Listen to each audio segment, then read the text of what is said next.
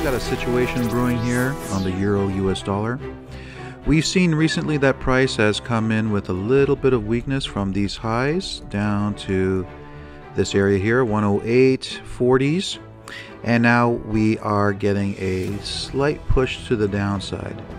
If this momentum continues, what we're watching for is to see if this area here holds. This is an institutional buying area, and if the institutions were going to use this buying area to facilitate a larger move, they would have done that when price was up here.